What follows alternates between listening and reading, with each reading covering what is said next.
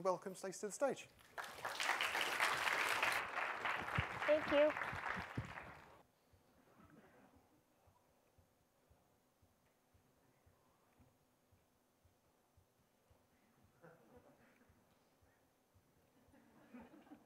I can make that joke because I'm Canadian. I apologize, my voice is a little rough. But we're going to wear through it, aren't we?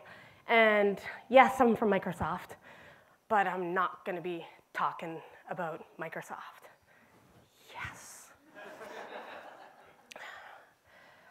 So just want to start off with what I want to walk through in this presentation a little bit about is some of the devices that are out there that you can start using day to day and give you some inspiration of ways that you can start playing with them.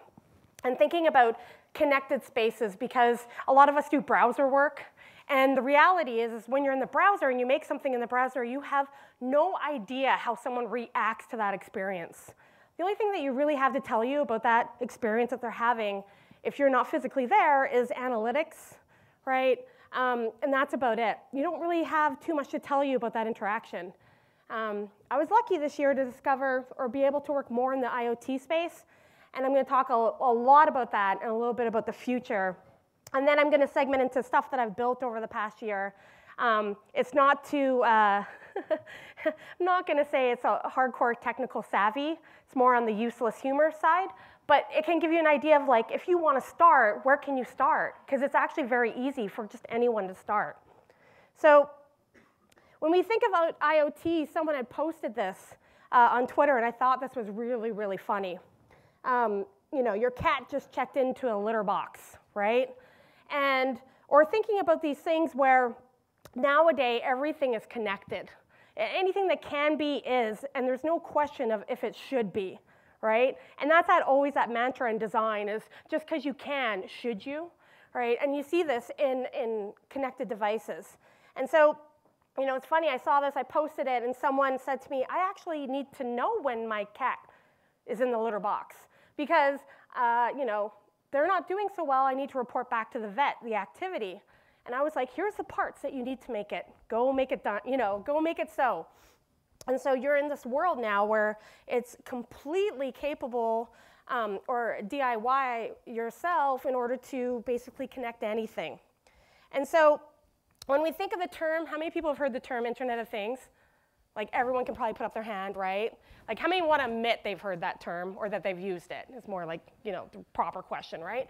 And so it's a vague term for a very specific reason. Most people, when they think about Internet of Things, they think of something that's connected, giving them some kind of information, right? A Fitbit, something on your, you know, something on your wrist, the Nest in your home, that kind of thing. And so, you know, we think about this connectivity and just the fact that the internet is, in fact, just a series of tubes. And you think about what lies in those series of tubes, which tends to be cats in that sense. There will be a lot of this, don't worry. But when we think about the Internet of Things and trying to get a little bit more specific with it is very hard. And so one of my good friends, Sebly, he basically said, well, it's stuff and things talking to the interwebs, right? Equally vague. But that's really what it is. It's anything that you think that you want information from connected to the internet. It could be getting you notifications, you could be saving data, all that kind of stuff. And so I always kind of break it out into these three columns, even though there's a fourth one that I'm not really going to talk about too much. And so one is things, all the things. It could be your frying pan, it could be your shoes, it can be anything you can imagine connected somehow, right? Wi-Fi, Bluetooth, some other protocol, okay? And then data and analysis, right? And this is the one that a lot of us forget about, is that connected items are only as good in terms of what they can do for you based on the data that they're kind of spitting out, right? And so it's no use for you to be collecting your sleep patterns if you can't analyze them at some point in time, if they don't provide some kind of insight. So data and analysis is actually the big part when it comes to big companies and the Internet of Things. Internet of Things, a lot of people like to talk about it like I do at a grassroots level. more of a maker level, right? But when it comes to big business, Internet of Things, why is it such a big deal? Well, when you think about it, if they can analyze something and pinpoint little problems and maybe try to figure out ways to preemptively solve for those problems, they're going to save tons and tons of money. Imagine that you owned a whole bunch of vending machines, right? And you wanted to know which ones, basically empty out sooner. Is the cooling working okay? What are the patterns that I'm seeing in temperature and in usage and all those things before they break down? Can I go and service them ahead of time? Can I save myself money? And so that's where big business really starts to play. When we think about devices, they've said that 50 million devices will be connected by 2020, right? 50 million. That's insane. I think if you go home, most of us would say you definitely have more than one device connected to the internet, right? I'm embarrassed to tell you how many I have. Like, it's not anything I will ever share, right? But think about it. Think about all the things that you have connected and that you want to connect, right? And so 50 million, that means that there's a potential for 200 devices per person. So maybe all your home automation stuff. Maybe it's all your fitness tracking stuff. Maybe it's your smart mirror. Maybe it's your car that's in the garage. All of these items being connected per person could potentially be the future, right? And so you start to wonder, is this what the future is going to be, right? Are we connecting these devices for any purpose? Are they going to take on more of this kind of human aspect to them, for example? And you're seeing that across the board. And so when I like to think about, I'll frame this. It needs framing, right? When I think about this area and I think about how can you get started, I often think about hardware. And hardware scares me. It doesn't anymore, but about 2 years ago, hardware kind of scared me. I don't have an electrical engineering degree. I don't have any desire to go get one, right? I am a self-trained developer. I am the type of developer that my company actually does not like very much, right? Because I'm not a proper comp sci developer. But when I think about hardware, I think about a whole new kind of door opening for me because the software part is so easy. So how many people in here do something like JavaScript or C# or Python or any of those kind of languages, right? How many people design for the web at all, for example? So you have aspect to that even if you're not a JavaScript developer. You work with someone who does that, for example. So you're part of that camp, whether you know it or not.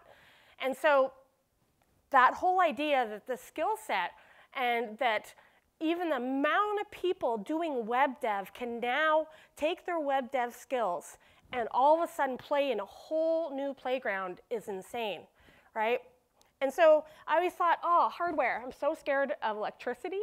Like, I like my eyebrows. I don't want to burn them off, I'm scared of like that moment of when you plug something in and is something going to happen that shouldn't. I was the kid with the fork, near the plugins, and my parents were like, no, don't. And so, when you're thinking about the stuff that we're talking about in terms of hardware, the amount of electricity, the amount of risk is so minimal because you're dealing with things that are like 3.3 or 5 volts. Very, very, very small. It's not remotely like what you plug into the wall, 120 or whatnot. And so, you're never going to do something quite as silly as this, right? One would hope.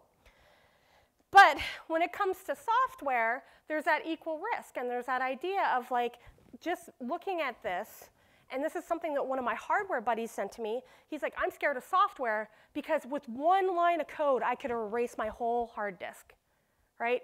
So similar risks, right? And yet, it's quite easy to just go in and get started.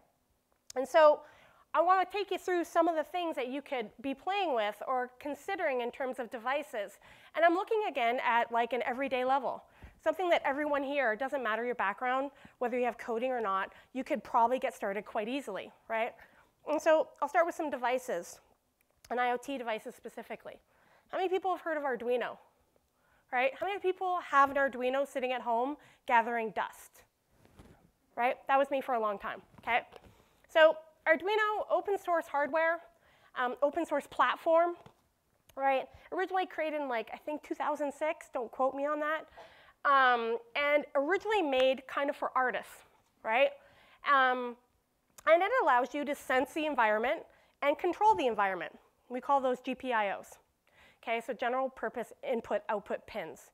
So the idea that you can sense the environment, proximity sensor, pressure sensor, alcohol breathalyzer, heartbeat, all those kind of things.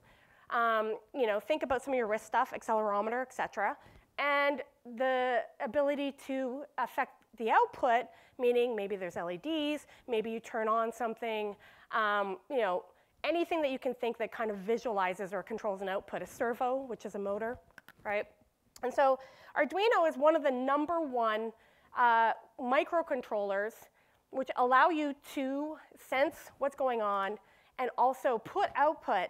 And so that right there allows you to create experiences that extend well beyond the browser, right? And so if we look at how many people have heard of Raspberry Pi, right? How many people know the history of Raspberry Pi? Oh, so here. So Raspberry Pi was originally created in the UK, and it was created as a self-contained computer. For us, the basic Raspberry Pi costs about 40 bucks. Okay, you can plug in a monitor, it's got HDMI, you can plug in a keyboard, a mouse, all that kind of good stuff. It's a self-contained computer, right, for 40 bucks, fundamentally. Do you get a lot of RAM and processing, and are you going to play your latest and greatest games on it? No, okay? But the reason why it was created was because in the UK, they noticed this decline in people going into comp sci. And so they're like, how can we at an earlier age get people more interested in it? And so imagine creating a somewhat disposable computer, right? You give it to your kid, or you give it to someone who just started comp sci, and you don't care if they go and erase a hard drive 5 times over, right? You don't care that if they go and mess around and start learning with all the inner workings of it.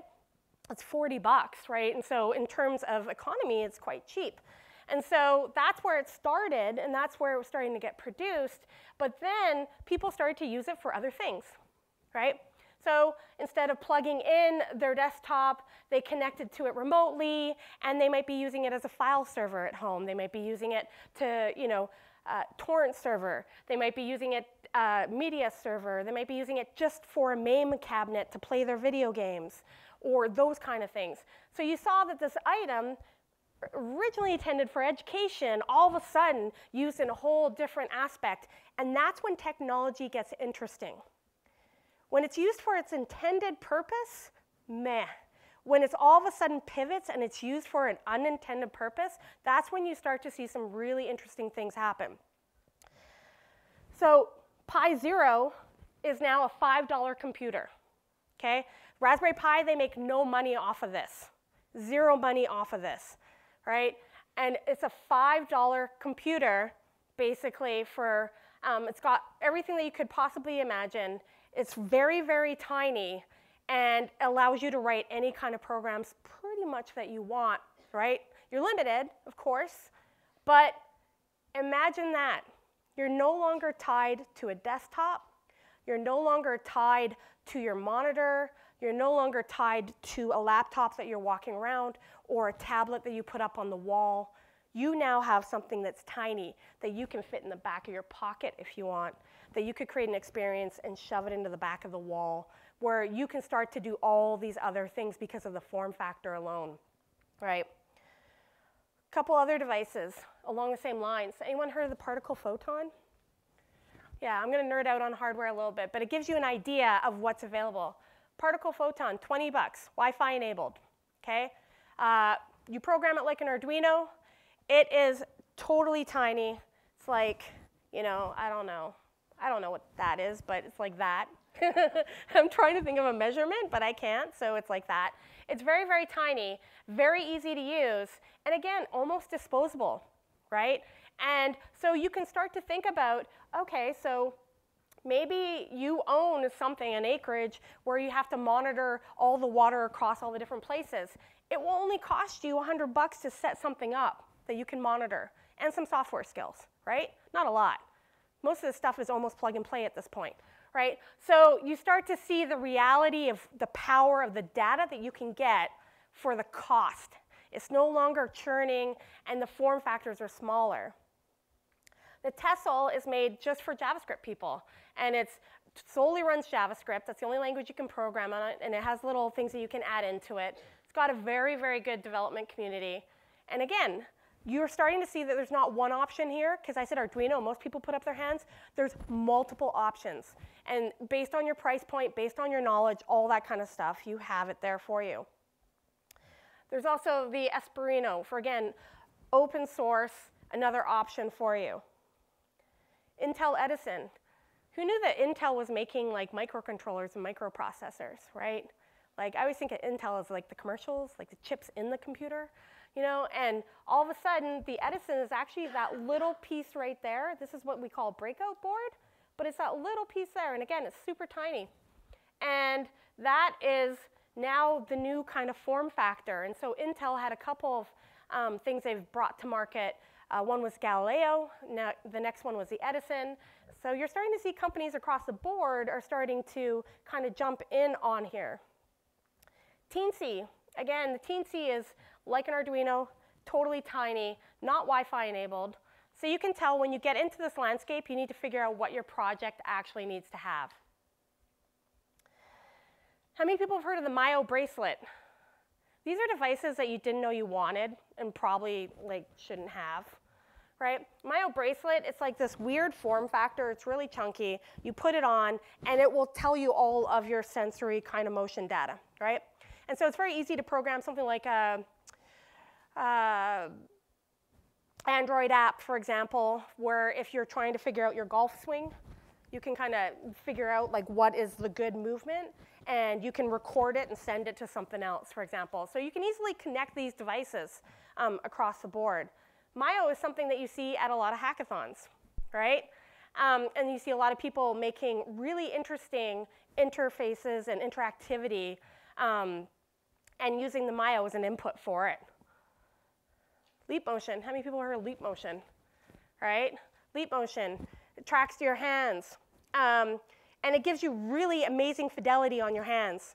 You'd be amazed how hard gesture recognition is, right? How many people here have like an Xbox One or anything that does like gesture stuff? It's always like, I'm over here, now I'm here, you know, like it's a very hard technology to perfect, right? And when you see something like the Leap, it gives you the fidelities. You can figure out all the fingers, like what motions they are, if you're closed fist, if you're, you know, doing some kind of, you know, if you're going to do sign language symboling, things like that. You can figure out with a lot of fidelity on the Leap motion, and it's a tiny little device, and they've kind of made it easy to connect, right? So you're starting to see these experiences where people are not using the mouse for input anymore. They're not using the keyboard for input anymore. They're using the body for input, right, or gestures for input. Let's talk about VR a little bit, right? VR is one of those things where a couple years ago, we probably would have said, what? Right? And now you can't escape it, right? It's everywhere.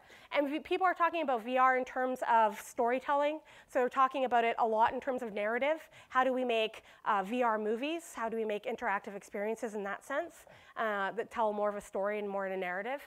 You're talking about VR in terms of games. So just straight up augmenting a game and having a VR experience to it. You're also talking about VR and actually very practical applications. How can I put something on and maybe, especially VR and AR, augmented reality versus virtual reality, where can I do training through it? If I'm using augmented reality, can I look at a car and can it label the parts and kind of overlay stuff on it so I understand where things are? So it's more of an educational kind of purpose, right? And so when you look at VR a little bit, I like this one because this is how I felt the first time I used it.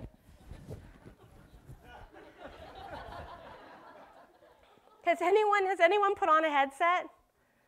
Right? Okay, so first of all, like you don't kind of want to put on a public headset because you're like, ooh, gross, right? This is too close to like all of your facial parts that I don't want to be near, right? So like first thing, when you get the headset, you wipe it out. Okay, I'm giving you a little tidbit because it's just gross. But the other thing is when you put it on, think about VR, kind of like the VR experience. Like, you're enclosed. You can't see what's around you, right? And that's where we are currently. That's not where we're going, right? And if you take a look around VR, you will see that. So right now, yes, you've got that chunky headset, and again, they all have different form factors, but they all kind of fundamentally look the same. Big chunky set, I'm alone, right? Like, you don't know who's around you, and you're kind of isolated in that way. And those headsets are just about viewing, by the way, okay? They're just about viewing, that's all they are. When you think about sensory experiences are not about necessarily what you see. They're also about what you hear, right? They're about that placement of where you are within that experience. So this one, for example, this was like a crazy, crazy experiment that was done. I'd have to look up the name. I have it listed in my slides. And they created custom VR headsets where it has spatial sound, right? And what they did, what these children are actually experiencing right now is that they are seeing the forest as creatures of the forest would see it.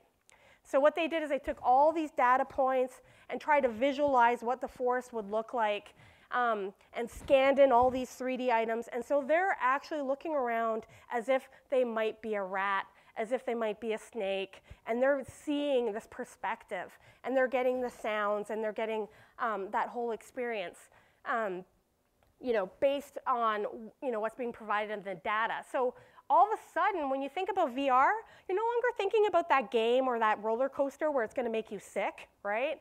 Has anyone tried that, by the way, the roller coaster one? It makes you sick. Don't do it. Just pass, right? But you're starting to see that they're creating these immersive experiences where it makes sense, right? And where the context is there, and where they're taking in more than one kind of element. It's not just about VR, it's not just about the data, it's about merging that together in a very meaningful experience. You're starting to see when it comes to VR, people are thinking about VR not solely VR, they're thinking about augmenting VR, right? And so VR now becomes a one way to view or one way to experience, and it's augmented by other things. Good example is going to be Google's Tilt Brush.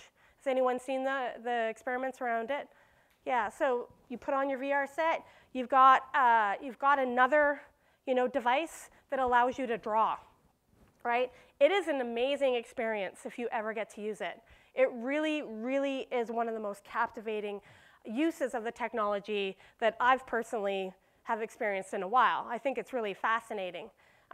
Is it practical? I don't know, but not everything has to be 100% useful, right? And so they actually went and recorded, they partnered with like I think five artists, maybe 6, and they recorded what these artists actually drew, right? And how it actually worked. And so this is something they had just released. And here you see someone from Disney, for example, using it. And all of a sudden you can see it opening up in a little bit of perspective, right? But again, VR as it stands right now, when you think about the VR experience, you need some space around you. How many of you live in New York? Yeah, there's no space. There's no space around you, right? So you need the ability to have some space around you because you are going to be using your body and moving around a little bit. It's natural because you don't know how to kind of center yourself within that experience. And so you are going to be using a little bit of that kind of space, and you're figuring out like that moment where you're guarded and kind of grounded, and then you operate within about a foot of that, right? And so you start to see that the spaces that support VR are also going to change. I'm showing you typical headsets. If you're interested in VR, Google Cardboard's $20. You can do Oculus Rift, and now requires a super duper computer, right? Their new version has got some very high kind of expectations for what it needs to run. There's so many devices out on the kind of ballpark out for you there, and you'll see, you know, the Vive, etc. And a lot of them, they're getting cheaper, and they're being produced quicker, and the form factor's changing a little bit. Coming from Microsoft, we have the HoloLens, right? Something I can't talk too much about, but again, you see the technology changing because instead of a headset like this, you can see your world, you can experience your world, and now something's augmenting your world, and you have 3D sensory sound with it. So you can see, just if you watch the trends of what's going on, how it's being used, you can start to see the patterns, and you can start to watch that VR right now, whether or not I want to admit it, is at it's going to explode. I mean, it already has, technically, but the devices are going to be coming and coming and coming. And people are starting to learn how to use it. I mean, yeah, you go, guy. You know, we have now a spec in the browser for web VR, right? So now there's actually a spec, there's an API that you can use, so you don't need to be running a custom app. You can be doing all the work in the browser. And a lot of agencies are doing this. Instead of learning something like Unity or another program, they're going to the web. Everyone knows the web. Why not use the web? And they're leveraging those items. And so you're starting to see frameworks come about for all of this stuff. Visor is one, allowing you now, because we have WebGL, we can process that kind of 3D experience. You're starting to see these other frameworks, right? And then we have A-Frame. A-Frame is very popular as well. And so you have these frameworks that do a lot of the basics. When you talk about frameworks, they're always doing the base level stuff for you so you can get up and running quicker. And so they do a lot of those things for you, and very easy to use. And again, now you have this VR experience in the browser. And so you can start to see, when you see these trends coming and you start to see these mishmash where you don't expect them, that's where things start to get really interesting, because it's going to propel it even further quicker. I mean, there's way more people doing web dev than there is in Unity, for example, right? So it's the ability to push those technologies might happen a little bit quicker. Don't quote me on that, but you know, it's a theory. When you talk about, you know, devices in general, and you're talking about microcontrollers, you're talking about those little items that can kind of sense the environment, there's a bunch of frameworks, and I'm just going to list them quickly for you in case anyone here wants to take the stuff back. But these frameworks allow you to work with any of those devices very, very, very quickly. They get up and running, and you don't have anything to worry about. So Cylon.js, very easy to use. You basically specify what kind of board you're using. Am I using Arduino? Am I using a Raspberry Pi? Am I using whatever? And it connects them. Same with Johnny 5. Johnny 5 is one of the most popular ones. Again, you can get up and running with it. Node-RED is more of a visual node editor. And you're starting to see this a little bit. You're starting to see that intersection between you're not a coder, you know, hardcore coder, designer, but designers, you know, they're capable of meeting in the middle, same with developers, right? And so it's that idea of like, you know, are there other ways to expose or work with common kind of code blocks, for example, and something more along like a node-based kind of interface like this is something you might start to see. And I'll show another example of it. You also have device.js. Again, all these frameworks, the JavaScript community, they love to solve problems, right? So many libraries, don't know where to start, but you have all these for you to get started. When we think about these items, we think about connecting them. And one of the hardest things to do when you're building an experience like this is, you know, it's very easy when you're just building a website to know if someone clicked on a button, right? You know, it's an event or however you want to handle it.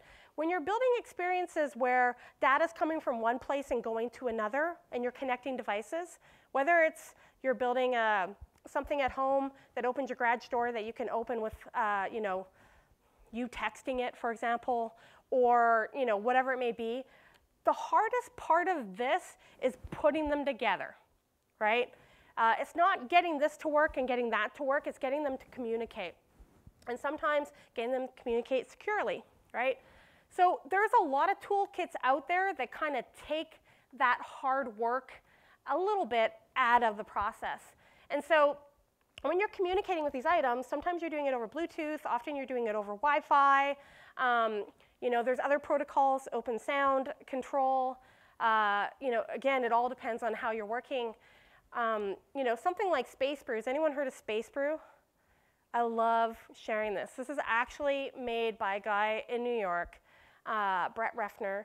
And Space Brew was made to connect items, connected experiences, right?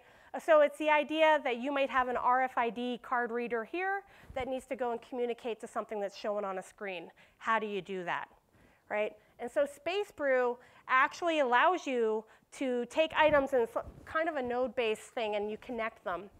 And so it's one of those things to get up and running. You're building something that's, figuring out your proximity and then opening the door for you. Boom, Space Brew takes a lot of that work out of it for you. Influxus is a company that's known for streaming. They just basically said, hey, we'll stream video, right? Because everyone wants to see what's happening. So imagine you're building like a dog treat dispenser, and that you can like click on your, on an iPhone app. I'm going to dispense a dog treat, and you're not at home. Well, and you want to see what happens, like what is your dog doing? Is your dog sleeping, or is your dog going to go get the treat, right? So you're like, oh, I want to see what's going on. Influxus has a platform which handles all of the IoT stuff, so you can easily trigger something that can trigger something somewhere else, and it does all the video streaming for you, right? So now it's like an all-in-one package, and it's very easy and quick to get up and running. So these platforms are coming out like bang, bang, bang, bang, bang. Like you can't keep up, right, when it comes to data and when it comes to IoT platforms right now. You also have another one that's, you're basically looking at like open source IoT data platform. Again, they're handling the idea of multiple items communicating to each other, and how do they communicate to each other, what protocol do they use, right? So I walked you through some devices. I walked you through a little bit of VR and other devices that you might use, right? Yawn, right? Like, Let's look at like some random fun stuff that maybe will make you think just a little bit differently about your day-to-day, right? Because I think that's the most important, is your day-to-day. So experimental will find its application. This is one where basically I decided if I could get into SkyMall, I'd be very stoked. Everyone remember SkyMall, the magazine that solves problems you didn't know you had? So I went through SkyMall, and I went through some inspiration for it, and I realized it has everything for anything you might need. And I thought a little bit about cats, and someone called me a cat lady. I don't have cats, so I think that's important in being a cat lady, but I'm not sure. So I was thinking about this, like I'm at home, hanging out with my cats, and once you have one, you have many, and if you leave home, your cat's kind of pissed off, and you accidentally didn't log out, and the next thing you know, it's posting images on Facebook, right? And then, eating like an animal out of the fruit bowl because it doesn't think you're around. And, if you kind of fall, this is the view you see, and they're just like, are you dead yet? Can I eat your face, right? And so I started to look up like little figurines of cats. They're really creepy online. I did this for you. Do not follow what I did. It is a horrible, horrible black hole on the internet. And you start to see these figurines, and I thought, what if I could replace my everyday mouse with a cat? Like physical mouse in my computer. And so my buddy and I got this little cat. It's made out of rabbit fur, which is creepy. And we hold it out, and we put 2 LEDs in the eyes and some conductive thread, which will allow you to know if someone's touched it, right? It'll send a signal, so you can figure out if something's touched it. And we figured out, like, we can scroll a web page full of cat photos, right? Again, completely useless, but I now know how to talk to a web page, right? And I can build something that's totally over here and doesn't make any sense. Yeah, my job loved that one. But in the back end, the way they connected was through Space Brew, and this is what Space Brew kind of looks like, where it's like you're saying, okay, I want to accept some information from this processing sketch, and I want to send some information from this cat thing over here through JavaScript, and you just connect them, right? Another one that we built that was really simple, and I built a game, and then I was like, maybe I should make my own kind of DDR pad. So I built this little game for my niece, and it has like, it's like a memory game, and the owls go up and they hoot or whatever. That's about as far as my design skills go, by the way. And then I found this material called Velostat. It looks like a garbage bag, right? It costs $4 at Adafruit. So I basically made a little prototype, and I have these LEDs running, and so the game will play the sequence, and then it will light them up, and I will have to play them here. And I started to prototype my own DDR pad, mostly because I wanted to figure out how do things connect. So I have a game built in Unity now talking to something that's running on a little microprocessor, right? And here's me like, this is apparently how I DDR, by the way, 1 foot, but it's like a simple prototype that we built in the UK while we're on a conference. This is one that we built at Big Spaceship, and it's called Booty Bump. And it's that moment where you did something so awesome you don't believe it actually worked. For a developer, it's like 50 lines of code, and you're like, oh my God, this worked, right? And you're like, there's no way this worked. And so what we want to do is build something that would celebrate that. And so Work was like, yeah, I'll give you a little space to work in. So I basically got something a little bit bigger than a closet. And we used a Raspberry Pi, and we connected 2 sensors, pressure sensors. And they're little squares. They weren't that big. And we made a little prototype. Everything I do always starts with a prototype that's useless and doesn't make any sense. And this is my friend Dave, who, we did it. If he bumps it, Homer holding 2 donuts, the 2 pressure sensors recognize that, and it's playing major laser, and it's turning on and off lights, right? So those are lights that you would plug into your wall, and I'm controlling them, right? So I'm running relays to them, I'm controlling them, I'm dealing with massive electricity. I managed to retain my eyebrows in this process with Dave, and these 2 little things, and then this became, I thought, oh, maybe, has anyone seen Cupcake Wars? I'm probably the only person. They do this thing where they're like, we're gonna make sculptures, and they take like wire and foam it. So I was like, I'm gonna just like form myself. This will be awesome. Like, I don't look like this. It's, that's what I ended up looking like. But we installed it in the shop, and so every time if you went and bumped it, it would play 8 seconds of music, off and on, and you could have your little 8 seconds of joy, of celebration.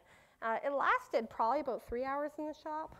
It was like, first of all, the joy that people, when you see someone using something as ridiculous as it is, the joy is not something you can ever get from building a web page, right?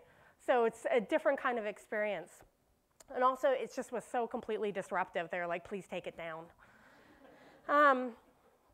This is another one where my nephew was really into dubstep, and he was telling me about Skrillex. And this is what I thought of dubstep. Wah, wah, wah. And I thought, well, Skrillex kind of looks like that. I just need that. And then I might have had a couple bourbons on a Friday night, and I was on Amazon, and I found a T-Rex, and T-Rexes are awesome. So I screwed up my whole Amazon recommendation history buying this. And what I did is I put a little sensor in it. It's just a bendy sensor. And I thought, what if I could drop bass, right, with Skrill T-Rex, and I could dynamically create something. So I said, well, how do you create dubstep? And he's like, oh, Ableton. And I was like, oh, Ableton has MIDI. It's like a protocol that allows you to communicate. And that's why a lot of DJs, they have their own little soundboards that they build and things like that. And I was like, yeah. Work was also like, why, right? And then Work was like, can you do something productive? And so I was like, okay, I'll learn how to laser cut, and I made this little heart, and it's kind of like a Zelda heart, and the idea was I'll go to the Twitter streaming API, I'll see who follows me, unfollows me, all that kind of jazz, which I actually really don't pay attention to. I'm the worst Twitter person ever. And I started to lay down some NeoPixels, and I did the wiring. I also did the gluing. It's ugly. I take full responsibility for that. And this item now reads a Twitter API and runs custom animations based on what happens. So if you like something, it'll beat. If you unfollow me, it'll totally just drain out a couple times. And now I have this device that sits up on a wall, runs off a little power charger that you might use for your phone, and it's now an analog item showing me what's happening in the digital world. I'll go very, very quick because I'm out of time. A couple other things that we built. I got Work to actually buy into this. They're like, oh, okay, it's not boring. Let's try it. And so I convinced this guy, let's create something that dispenses shots every time someone says a buzzword. So like, let's take a keynote and figure out and dispense shots, right? because you're always like, take a drink, like as a joke or whatever. And so we took this container, and again, everything's a simple prototype. Took this container. Most people use it for lemonade. We did not. We added what's called a solenoid, which will open and close. And then we added what's called a relay, which allows you to basically open and close that item at will. And then we wrote an application that will analyze sound, and it'll look for certain buzzwords. And based on those buzzwords, it would open it up and dispense just a shot. And it would play the music every time, shots. And I showed this to my GM. We like hierarchy at Microsoft, and so you can imagine like 3 bosses up is looking at me like, are you kidding me? And I was like, yeah, this is what I built today. What do you think? You know? So when it comes to these kind of things, it's about finding some of the shortcuts for yourself that's going to help you. And it's also about solving those problems that you didn't think you necessarily had or weren't quite sure how to go about it. 'Cause sometimes you just have an idea and you don't get to the end solution the way you thought, right? But this stuff is coming up very, very quick. Things are changing all the time. It's hard to keep up. But I think it's really important that even if you don't know a lot, just to kind of dive in. And so, you don't want it to kind of just sneak up on you and suddenly you're like complacent, right? So I'm going to leave it at that. If you have any questions, come find me. Thank you.